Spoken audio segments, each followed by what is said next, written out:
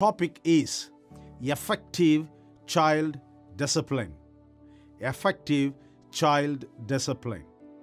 Our scripture for today's meditation is taken from Proverbs chapter 19, verse 18.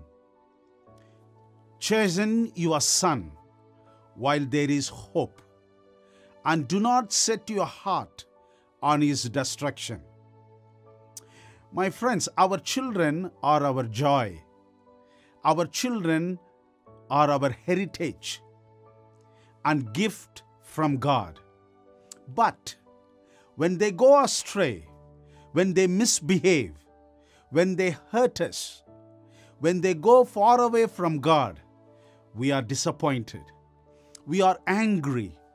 We are annoyed. Sometimes we don't even know how to handle them or train them.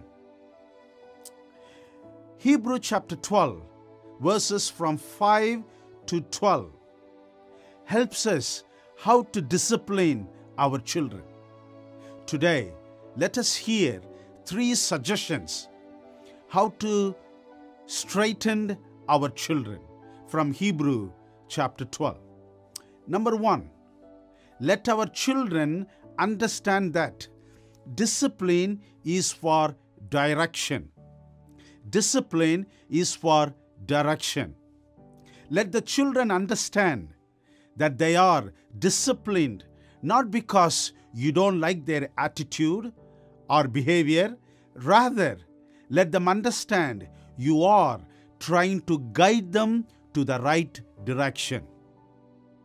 Number 2, let your children understand the short-term pain is for long-time gain. Let me say it again. Second point. Let your children understand the short-term pain is for long-term gain. When you discipline your children, let them not be frustrated. Let them not realize or you don't understand them. Rather, let them understand that discipline is painful for a short time, but it is a long-term gain. And number 3, from Hebrews chapter 12, 5 to 12, let them understand the purpose of your discipline.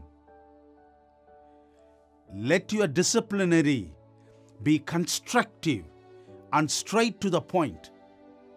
Explain our children the consequences of their behavior. Let them feel you love them and you support them through this disciplinary. My friends, are you really tired of training your children? Are you unable to discipline your children due to the world situations? Are you scared that your children will lose their eternal destiny? Here is the prophecy from Isaiah chapter 54, verse 13. It says, all your children shall be taught by the Lord, and the great shall be the peace of your children. My friends, God will help you and give you strength and give you wisdom to train your children.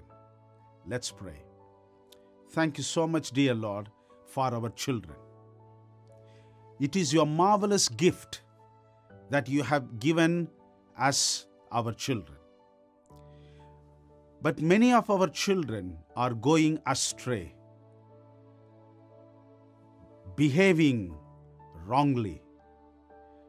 But please give us wisdom, dear Lord, to train them effectively so that our children will understand that we love them, we support them, we want them to be with Jesus Christ. Thank you so much for these 3 lessons, and help us to implement when we train our children. In Jesus' mighty name we pray with thanksgiving. Amen and amen. God bless you all. Amen.